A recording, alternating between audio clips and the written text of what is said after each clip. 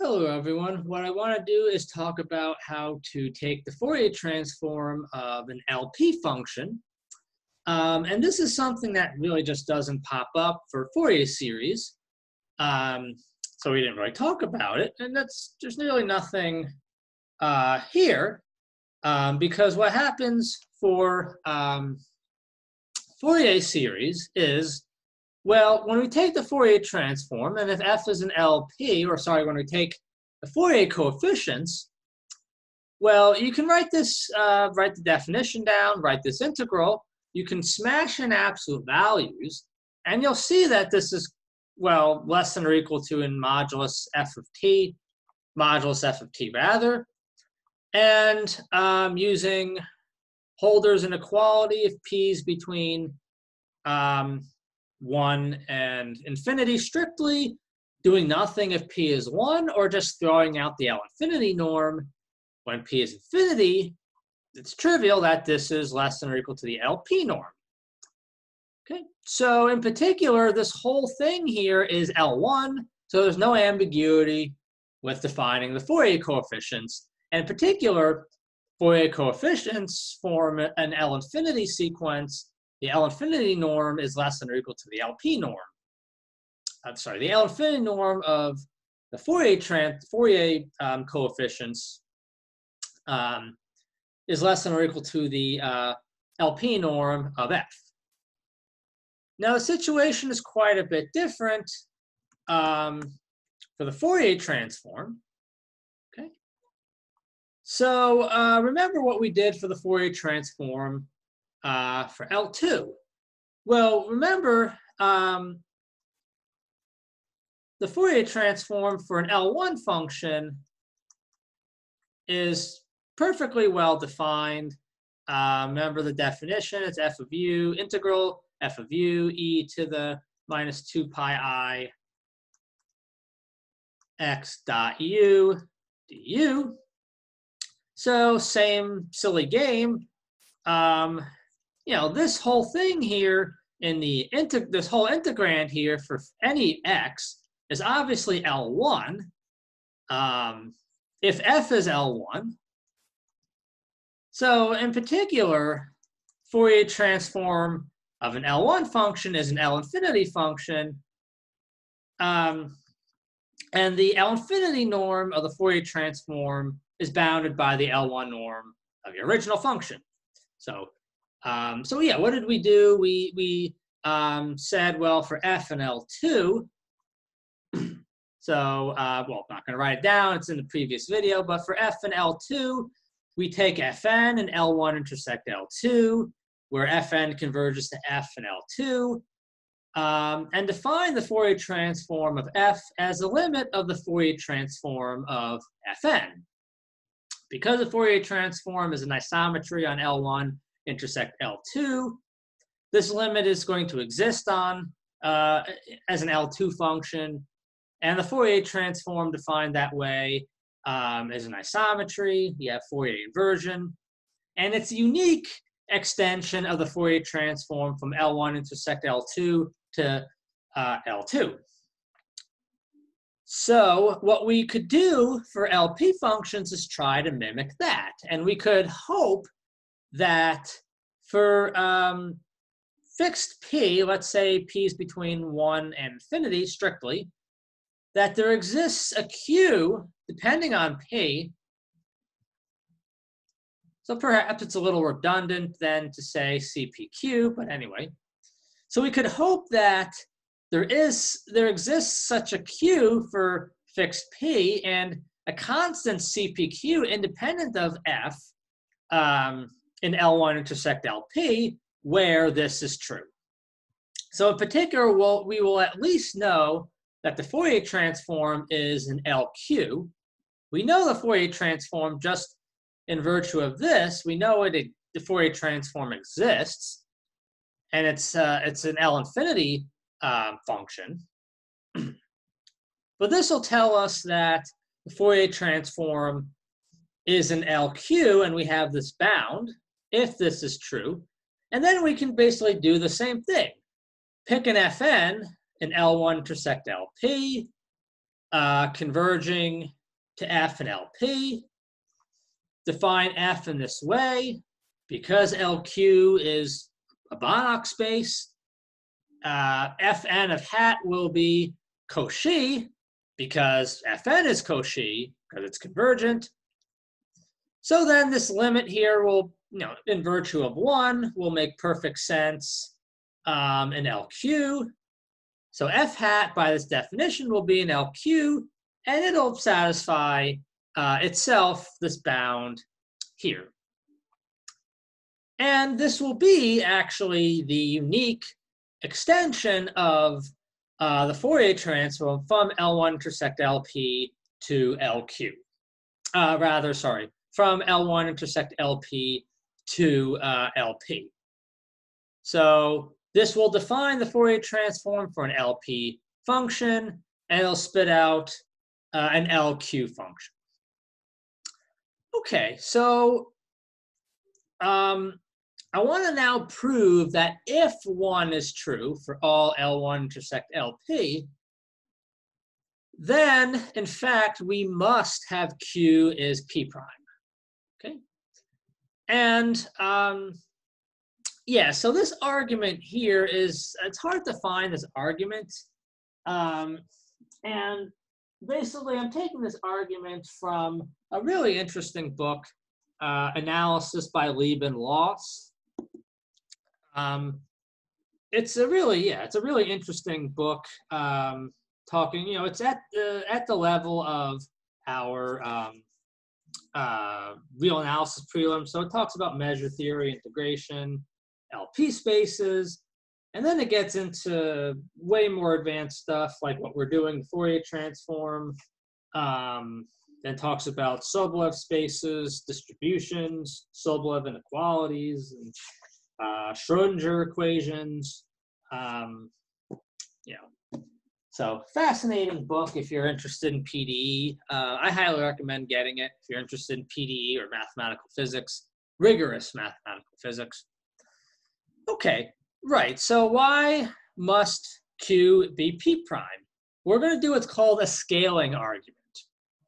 And this is an argument you do all the time in PDE theory. It's extremely elementary, but it really tells you crucial information, that if you want something true, then something has to be, you have some restrictions. So don't even look for what you want to be true without these restrictions. Okay, so remember that the Fourier transform, we did this for Gaussians, but there's no issue with doing this for general L1 functions. So if f lambda of x is f of x over lambda, then we can take the Fourier transform of f lambda, perfectly nice L1 function. So we do a use of, or we do a change of variables. U goes to lambda u. If you haven't seen, again, like before, if you haven't seen change of variables in n dimensions, just think about like a Calc 1 substitution. You would do v is u over lambda. So what you really get is x dot lambda u. Well, all I'm really doing here is just moving over the lambda in this dot product, the ordinary linear algebra dot product. Sorry about that. Okay, and right, nice thing about here, so this is just what you get when you do your change of variables, this lambda to the n. And again, if you want n equals 1, this is just what you get when you do v is u over lambda, du is lambda dv, pull out the lambda. So this is just lambda to the n, Fourier transform of f, plugged in lambda x. So in particular, multiply both sides by lambda to the minus n, we get the following. Okay, so what we're going to do is plug this into 1 and see what we're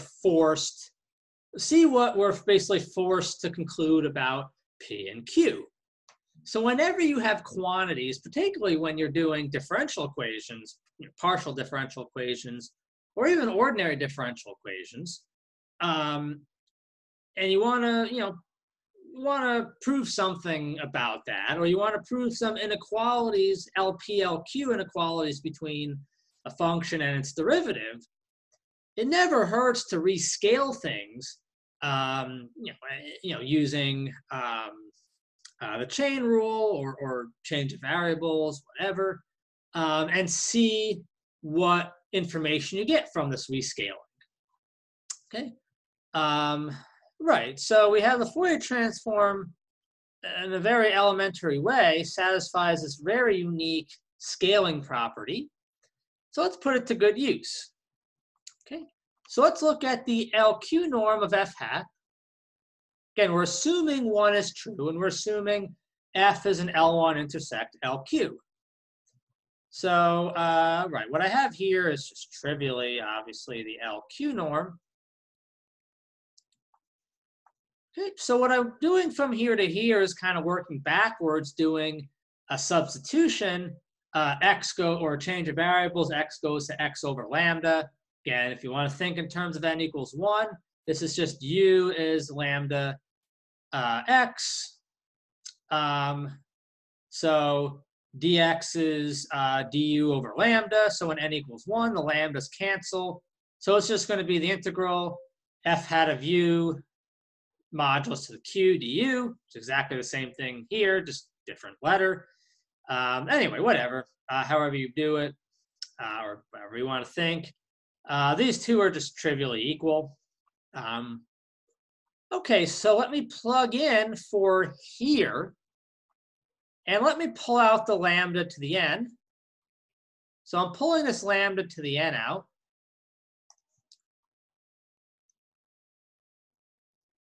Okay, so this is lambda to the n over q. And all I'm doing is just, again, taking what we found out about the Fourier transform, this rescaling property, plug this in.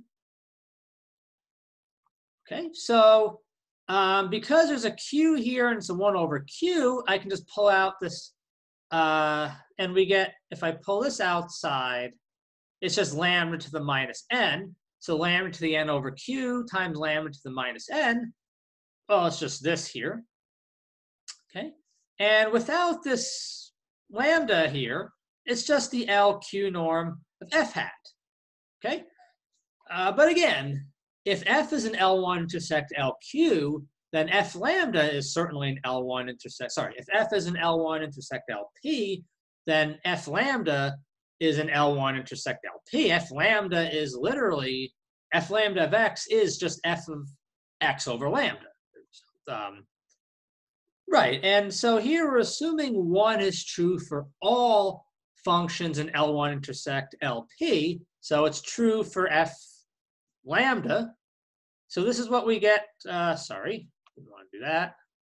This is what we get from 1, okay, just using 1. Now finally, let's end this little game here, this little elementary argument, by dumping in what f lambda is. Again, no subtlety here, x over lambda.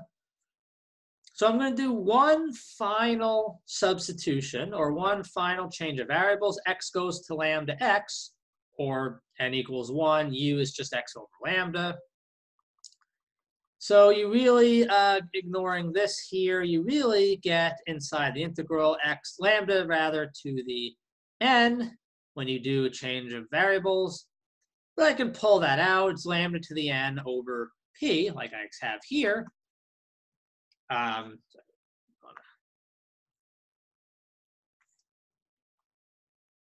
Okay, so what we get, the conclusion is that for any f in L1 intersect L P, we have the LQ norm of the Fourier transform is less than or equal to the CPQ, lambda to the n, 1 over q minus 1 over p prime. And that's just, so all that is combine this here, it's n 1 over q minus 1 plus 1 over p. Right,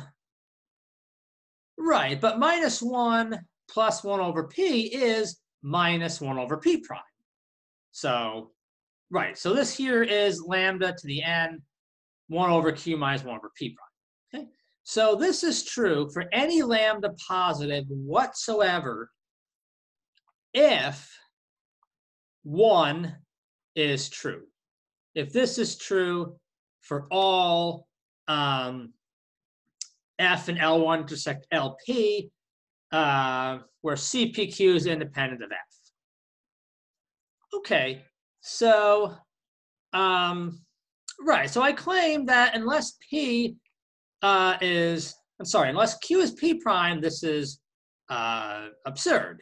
This just makes no sense. Okay, why is that? Sorry, let me go down here. Well, right, so let me get rid of all this here. All right, so let me just kind of write some things down in this little space.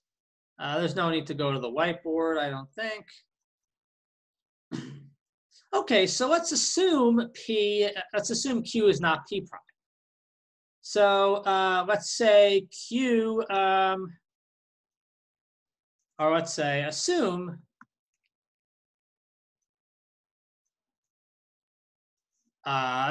Q is bigger, or let's assume Q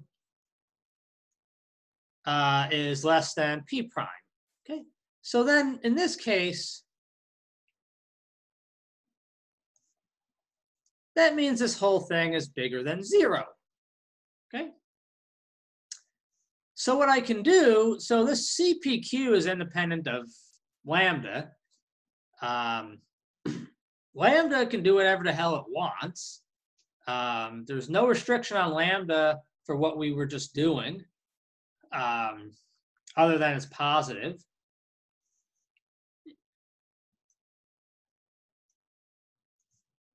So we can let lambda go to 0. In this case, this is positive. Okay, F is an LP, so this is finite.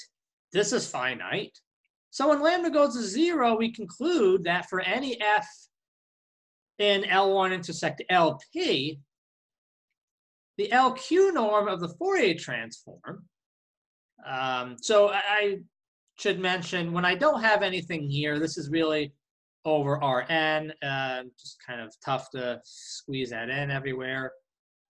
So if I don't write anything, it's over R to the n. All right, so yeah, the conclusion is that this is less than or equal to 0, which means F hat is 0 almost everywhere for any F in L1 intersect LP. Same thing if, same thing if Q is bigger than P prime.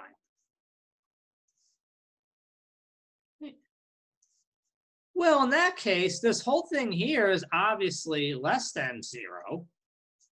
1 over Q is less than 1 over P prime. So we can let lambda, this looks like an X here, but this is lambda. We can let lambda go to infinity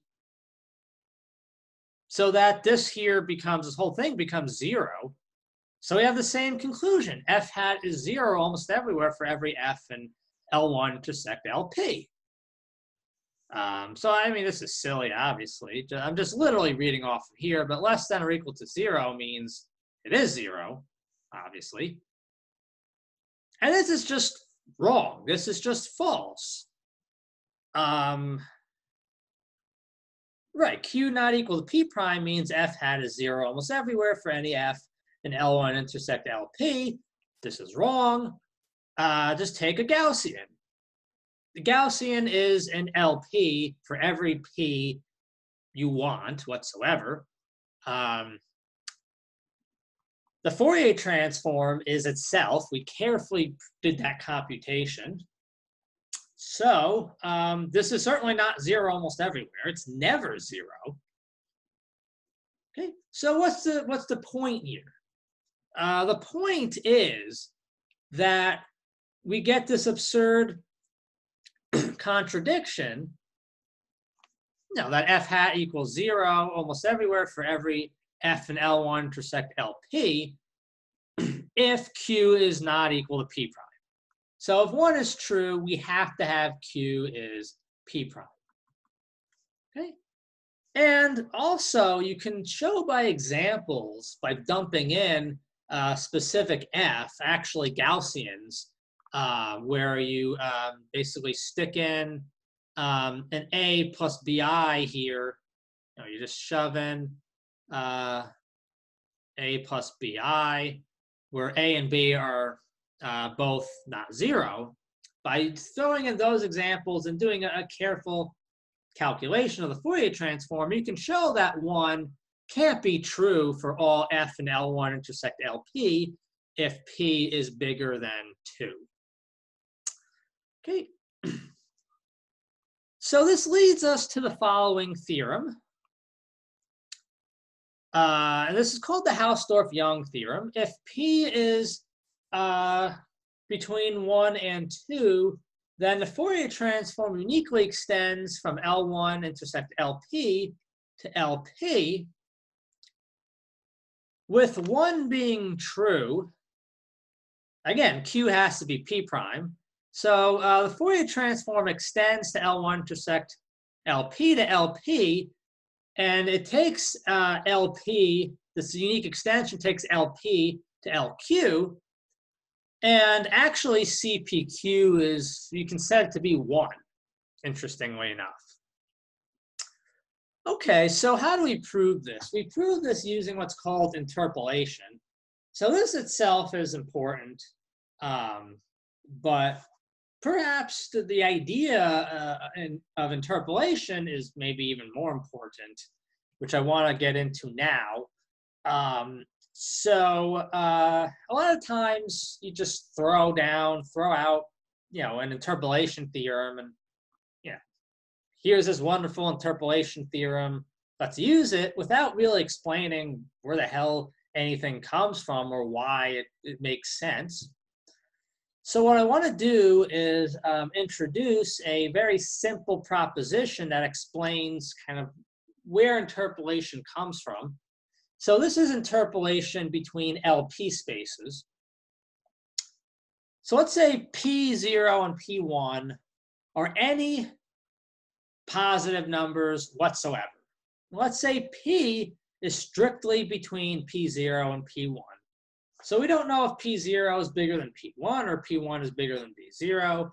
We just know that P is between P0 and P1. So in particular, P0 is not equal to P1. P is strictly between P0 and P1. Let's say F is an LP0 intersect LP1.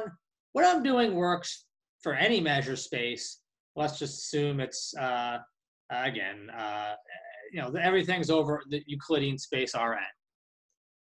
Then I claim that F actually is an LP. And we can do a lot better. In fact, the LP norm of F is less than or equal to, well, I'll get to this in a second.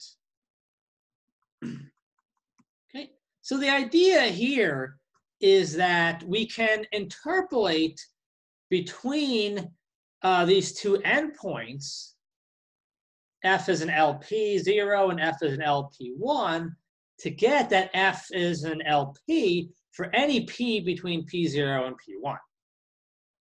Okay, so what's the proof? So let's assume P0 is less than P1. You can just switch P0 and P1 otherwise. Okay. So let's say theta is this number here, and it's between 0 and 1, because we're assuming this is true and everything's positive. So this is the same thing as saying 1 over P1 is less than 1 over P is less than 1 over P0. So 1 over P0 minus 1 over P, this here is certainly positive. 1 over P0 minus 1 over P1, again, is also positive. So this whole thing is positive. So in particular is bigger than 0.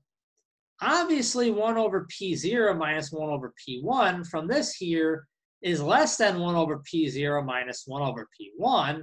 So this is certainly less than 1. So where does this number come from? Well, really, the number comes from this here. And this is the crucial kind of thing we want. We want some theta between 0 and 1, where 1 over P is 1 minus theta over P0, theta over P1. So you could start from this here and then just simply solve for theta. And assuming this is true, conclude, as we just did a moment ago, that theta is between 0 and 1. And what you really, really want is not necessarily, well, you do want this, but what you really want is trivially multiply both sides by P. This is what you really, really want, so that you can use Holder's inequality. In particular, well, theta is between 0 and 1. So both of these, if they add up to 1, if we have two numbers between 0 and 1 that add up to 1, we have two positive numbers that you take two positive numbers. Certainly both of these are positive because theta is between 0 and 1. So you're adding up these two positive numbers to get 1. The two numbers you add up have to both be in 0 to 1.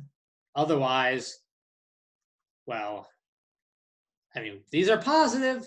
Both of these have to be less than 1, because otherwise, if one of them is less than 1, you're going to get something bigger than 1. The point here is you can use Holder's inequality with respect to both of the, or 1 over both of these exponents. So let's do exactly that. So I just trivially write P as P minus theta P plus theta P. I'm going to use Holder's inequality with respect to the exponents P0 over 1 minus theta P and the exponent P1 over theta P. So I do that. Get rid of that here. Okay. Well, right, so let's just do exactly that. Multiply this here. Well, what happens when I multiply this by P0 over 1 minus theta P? Well, these cancel, and I'm left with P0. So I'm left with P0.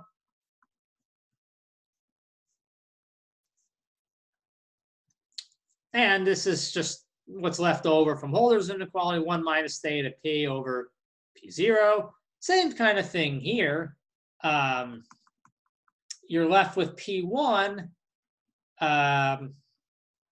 because the theta P's cancel here. So you're left with P1, and then you have your 1 over what you're using for Holder's inequality, which is exactly what this is, theta P over P1.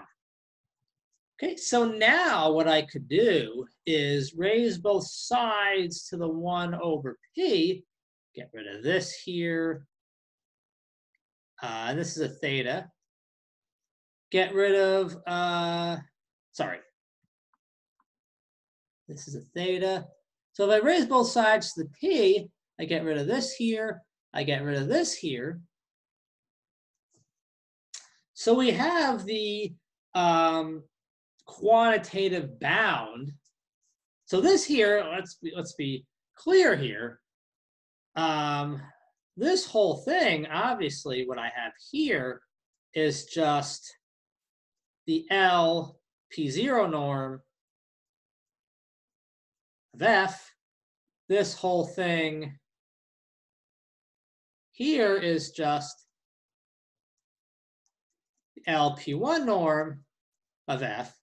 So this is just LP0 to the 1 minus theta, LP1 of theta.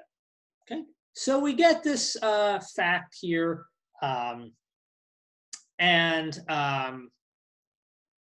right. So the same argument works if P0 is bigger than P1. So this is exactly what we get. Okay, we get exactly for this very specifically defined theta right here, or in particular for theta between 0 and 1 defined in such a way that 1 over P is 1 minus theta P0 plus theta P1.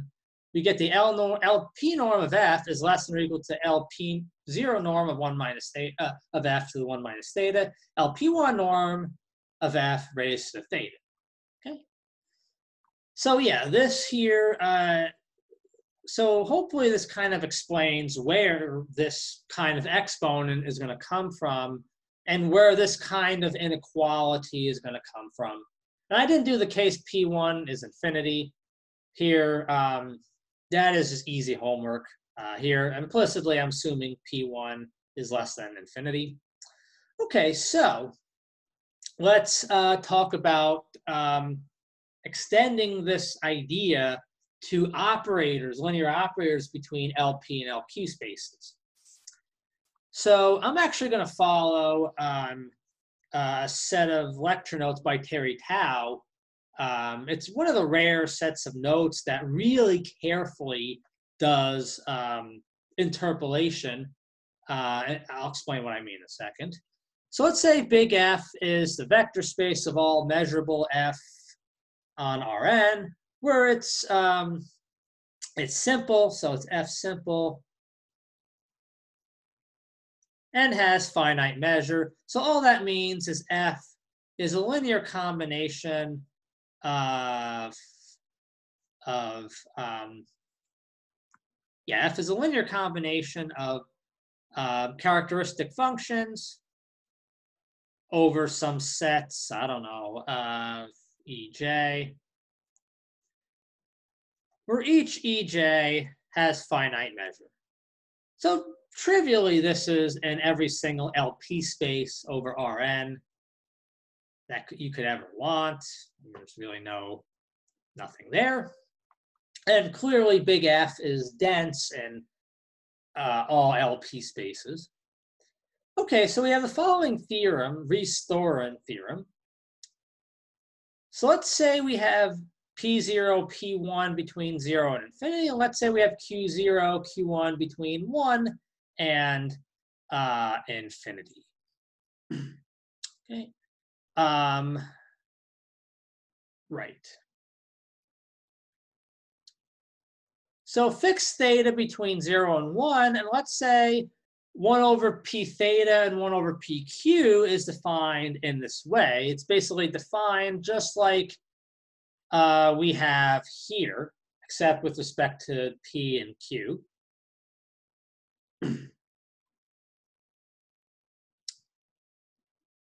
Okay, let's say we have a linear map. So T is linear from F to script M, what this is just measurable functions on Rn.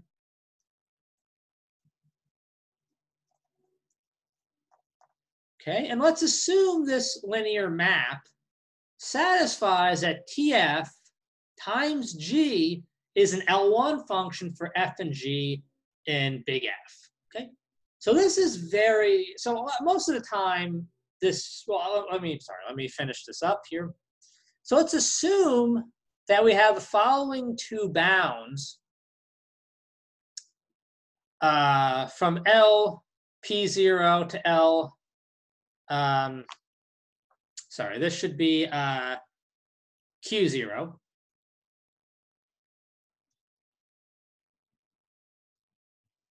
Okay, so this is LQ0, LP0, LQ1, LP1. So let's say we have the following bounds from LP0 to LQ0 and LP1 to LQ1 for F in big F.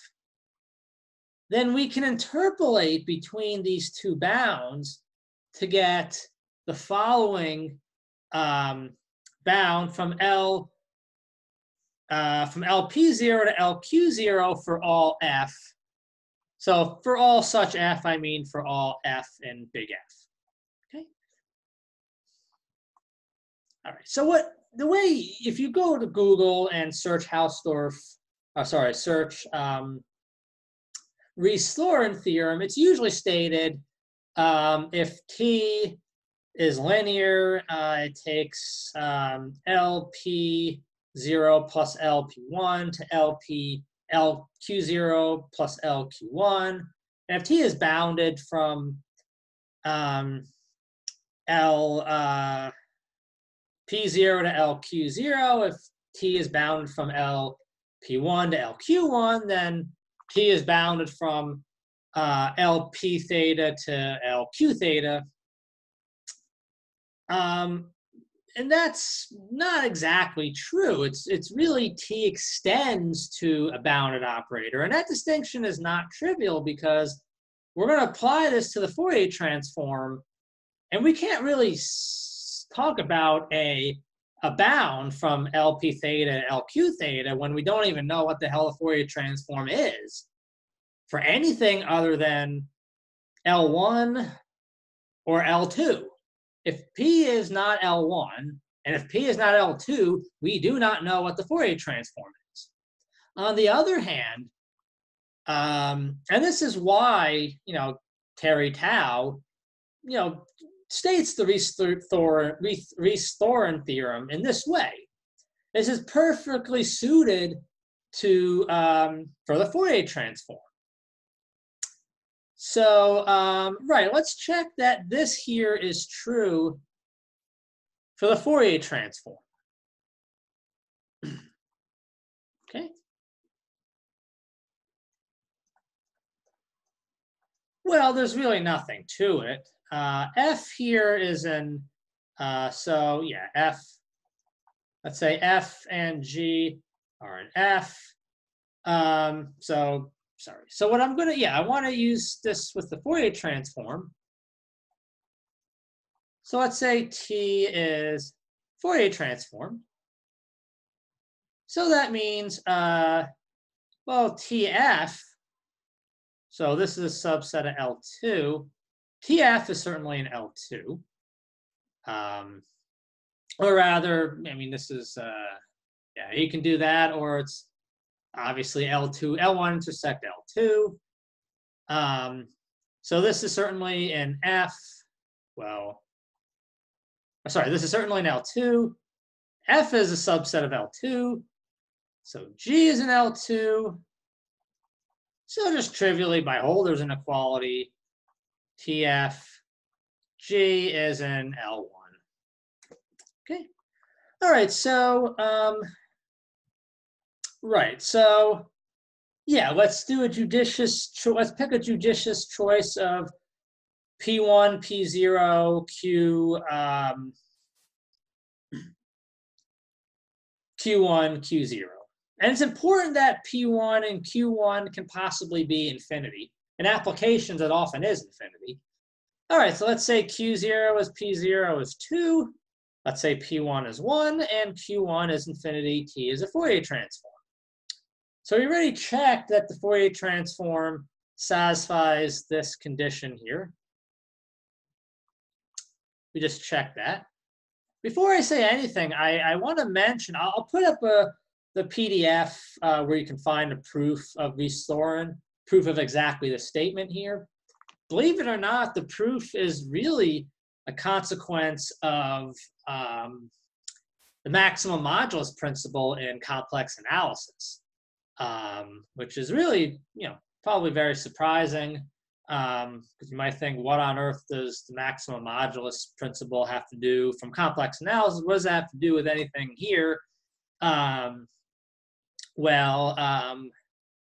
so and I'll put a link up to, actually, in the video, the notes that Terry Tao proves this using the maximum modulus principle. Okay, so let's prove Hausdorff-Young. Okay, so right, so first of all, we're going to prove that A1 is A0 is 1, the bounds that we get. So for little f and script f, again, this is certainly an L1 intersect L2, then little f. So we know f is the Fourier transform is an isometry when we take the L2 norm of such functions. So f hat, the LQ0 norm of f hat is the LP0 norm of f hat. Both are 2. We already figured out the L infinity norm of the Fourier transform of an L1 function. Well, again, just smash in absolute values. So we get an L1 to L infinity bound. Okay. So for theta between 0 and 1 fixed, we just proved that A1 is A0 is 1. So for theta between 0 and 1 fixed, we just proved this. Well, that's nice. We don't really want this. We just want to scratch out P prime, and we want to be able to just kind of scratch out P here. Okay. Well, the key here is, in Riesz-Thorin, is that you can pick theta to be whatever you so desire, as long as it's between 0 and 1.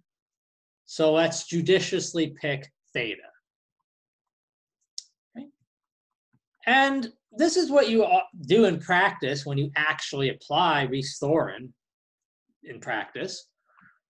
So there's really not much subtlety here. You want, well, sorry. So before I say anything, what is 1 over P theta? Right, let me get rid of all this here. So for what we're doing, remember, P theta, or sorry, P0 was, I believe, 1, P0 is P1 is 2. So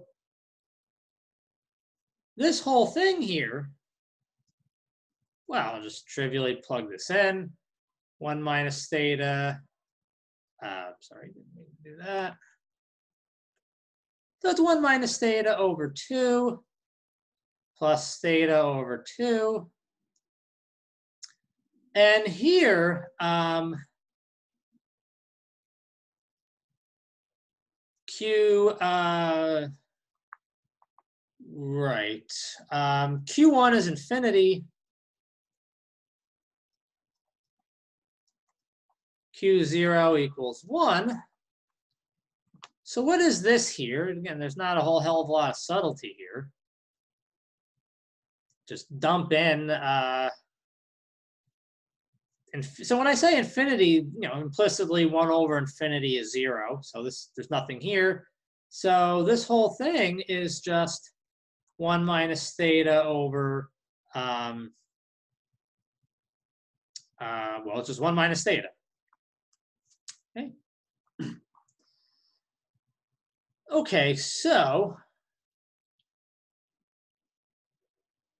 right, so let's go, 1 second. I think I screwed this up. P0 is 2. So I'm sorry about that. Q0, right. Let's try one more time. Sorry about that. Q0 is P0 is 2. Right. Q1 is infinity. P1 is 1.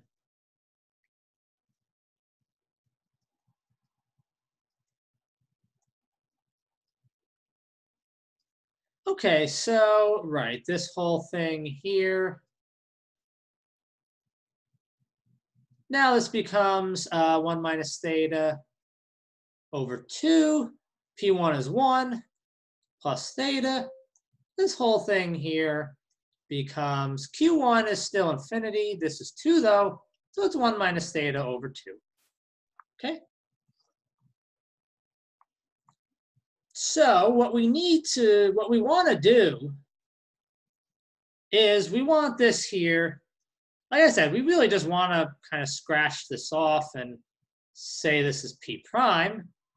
Well, we can do the next best thing and just say, well, let's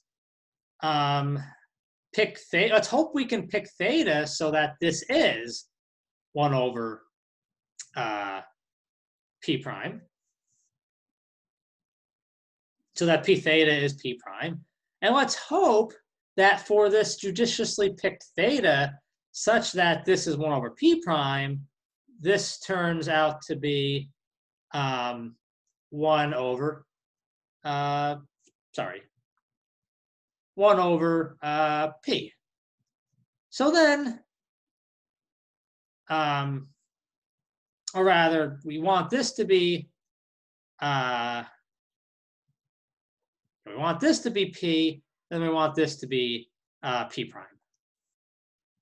Okay. So we're going to hope that we're going to try to pick theta judiciously so that this thing becomes 1 over P.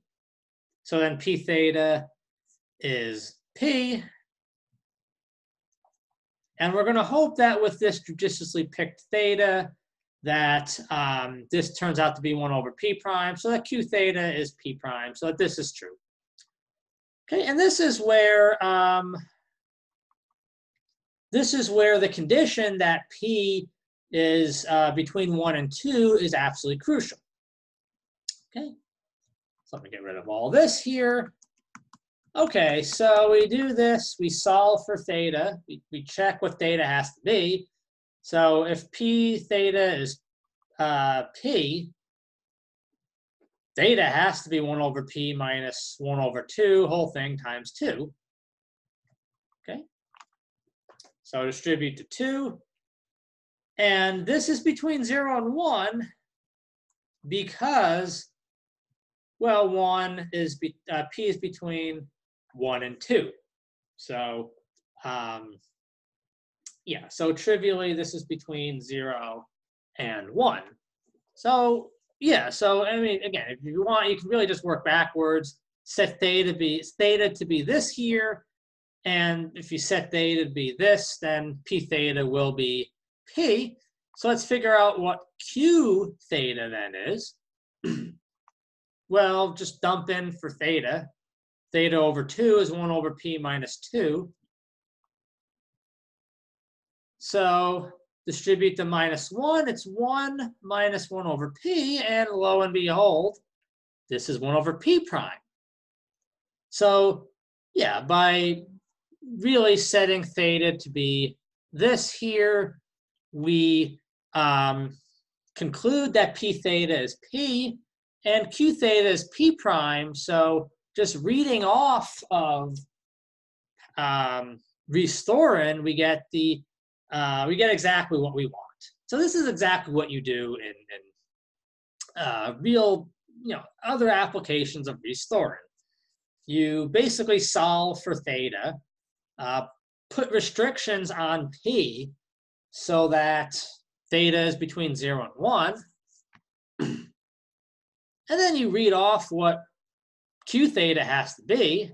I mean, from our rescaling argument, we already showed what what we need for Q, it was P prime. But this is just saying to get, all we get from Riesz-Thorin is that Q theta is P prime. If theta is this here, and hence P theta is P. Okay, right, so what we've proven carefully using this version of Riesz-Thorin is that this is true for all F simple with finite measure support. Now the rest is an easy, approximation argument, an easy density argument that I'll leave for homework.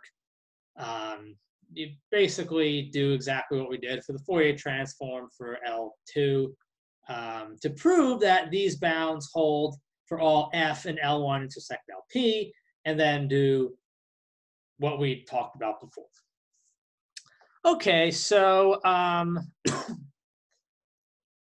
right. So what I want to do next, I'll do in the next video, is talk about the Fourier transform on the short space, and we'll prove that it's a bijection from the short space onto itself. We'll define the short space, and then we're going to kind of get into the real meat of the rest of this course, which is proving LP convergence of truncated Fourier inversion and LP convergence of Fourier series via what's called the Hilbert transform, and that'll lead us to all kinds of useful things. A different kind of interpolation theorem called Marcinkiewicz interpolation theorem. So if you're actually interested in mathematical history, there's really rich history behind the mathematicians Hausdorff and Marcinkiewicz, actually both very tragically died. The Nazis killed Hausdorff, and it's believed that the Soviets killed Marcinkiewicz in the Katyn Forest Massacre, if you're interested in history. But anyway, yeah, interesting history here. So anyway, yeah, we'll talk about a different kind of interpolation theorem. We'll talk about weak type inequalities. We'll talk about maximal functions. We'll talk about a lot of really interesting, useful, deep tools that are a little deeper than what we've done before. Okay, so yeah, so long. Take care. So sorry this was so long. Until next time.